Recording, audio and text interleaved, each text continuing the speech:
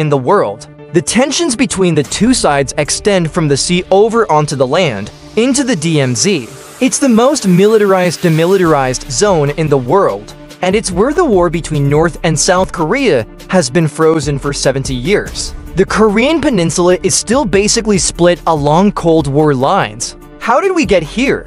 Well, at the end of World War II, the Korean peninsula was liberated from Japanese occupation. The winners of the war, the Soviet Union and the United States, decided that they would each occupy half of the peninsula. They agreed on this latitude as the dividing line. In 1950, North Korean troops invaded the South and the South pushed back.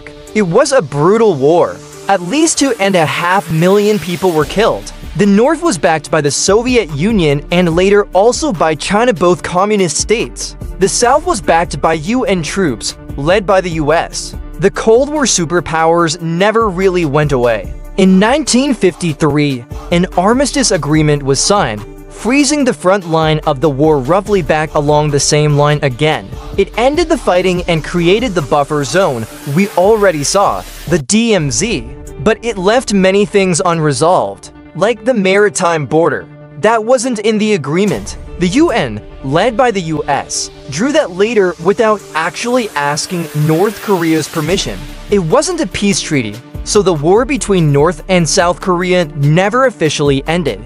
The same family that launched the war is still in charge now. The Kim family is currently the only communist dynasty.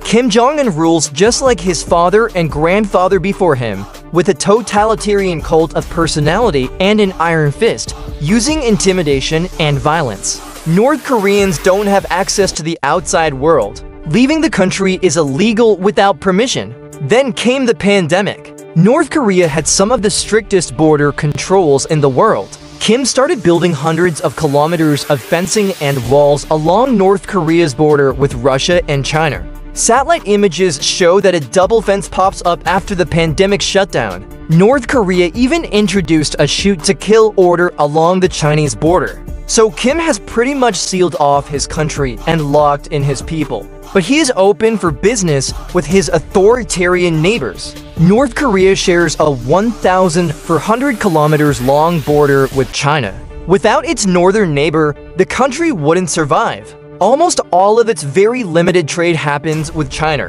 Which brings us to Rason, a North Korean